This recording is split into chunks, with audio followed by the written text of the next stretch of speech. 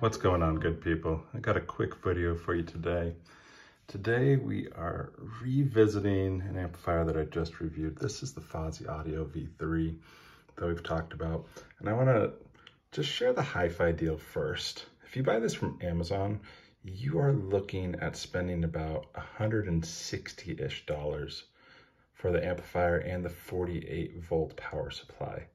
With this amp, the 48 volt is mandatory. It sounds terrible with anything lower than that. The 48 volt, it's like a magic genie that makes the V3 sound good. So Amazon, more expensive, but you do get that 30-day warranty, which I think might be worth it to you. But if you're not worried about that, go to FosiAudioShop.com. This is $109.99 for the amplifier and the 48 volt power supply, and then you have a 20% off coupon, FAAS20, gives you an additional 20% off. So you're looking at about $88 for the 48 volt power supply and the amplifier, which 88 is better than 160. I don't know about you, but that's good math in my book. And I think that it's worth it. It ships directly from China, and it says it's supposed to take about 10 to 15 days, but I have found that it actually took about 4 days. And because I bought one from Amazon that I'm going to be returning because the RCAs are backwards, the right RCA out input is where the left should be and the left is where the right should be. I'm going to be returning one of them, but in the meantime, I decided to biamp these amplifiers into my Wharfedale Diamond 225 bookshelf speakers. Now, these are biampable speakers. You can see on the back, I've taken out the gold connectors that these generally come with. The top two go to the tweeter, the bottom two go towards the woofer. And it's the exact same setup on the right side. Top two go towards the tweeter, bottom two go towards the woofer. The connectors are taken off for the biamp capabilities. And then I have these connected. Now, I'm not gonna pull them back, but you see here, they have the pre-outs. The pre-outs in this amplifier is a fixed pre-out, meaning that it does not get impacted by the volume control on this amplifier. It'll be controlled by whatever's next, which is fine. So I have between these two, they're connected through the pre-out with a 3.5 audio output connected into the RCAs in the back. So we got your 3.5 right there. You got your RCAs right here. And then this is being fed by an HiFi DAC, HiFi Air DAC. And then I'm playing music through my MacBook Air. For biamping purposes, make one amplifier. In this case, my left one is going to feed the left tweeter from one speaker output. From the other speaker, the right speaker output, it's connected to the tweeter on the right speaker. And same thing with the right, you are connecting the bottom, the woofer on the left, and the bottom woofer on the right so you're gonna need 4 speaker cables. When you are playing music on here, you need to make sure that you have the volume set to the exact same setting.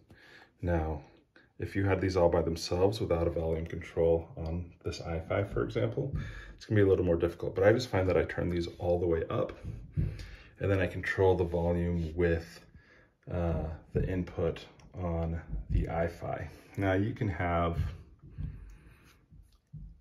set the volume on here as well. And let me just show you something. I'm gonna lose any ability to make money on this, but let me turn this song on for you. So both of them are equally turned up. Volume.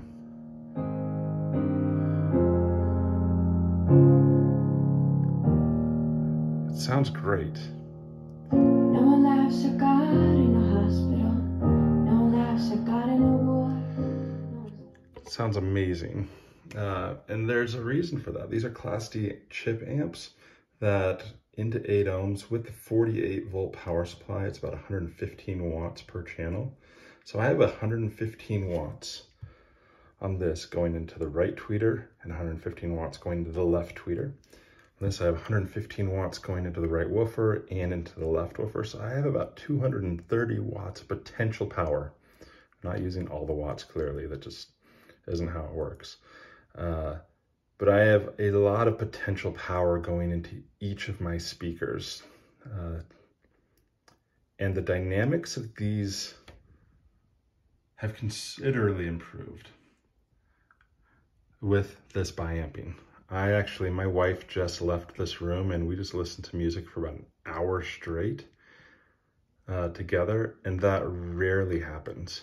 But she was shocked at how much better these speakers sound, on stands, but also how much better they sound than what she's used to. And these have kind of unlocked some magic.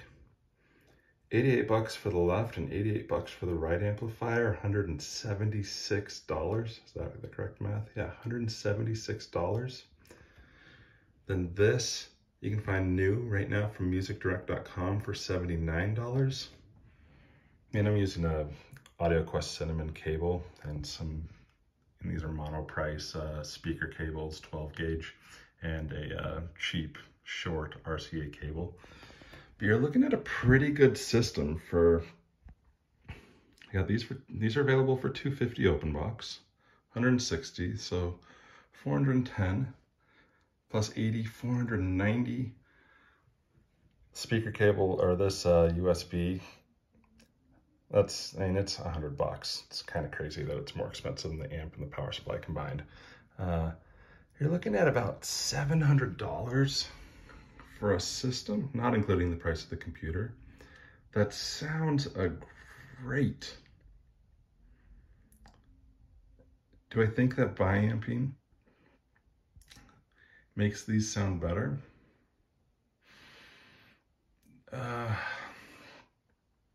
Not these. These can take 110 watts of power into them with 8 ohms.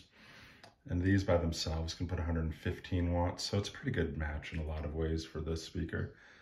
But for something like my MartinLogan Motion 20i floor standing speakers, do I hear an improvement?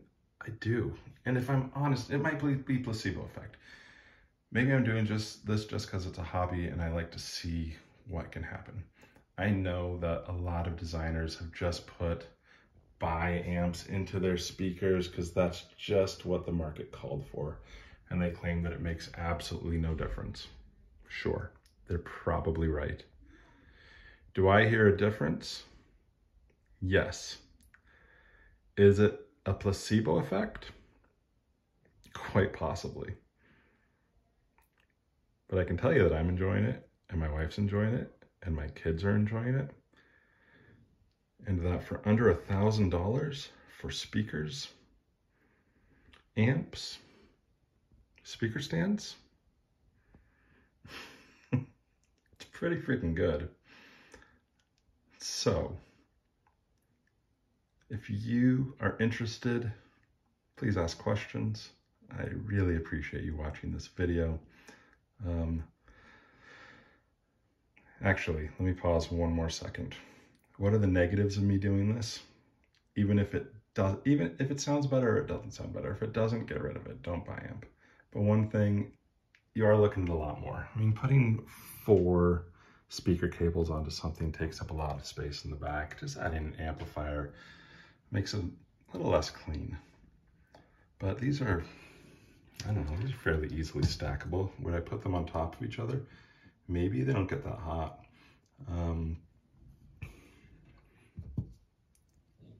But my goodness, it's kind of shocking what we have here. For somebody who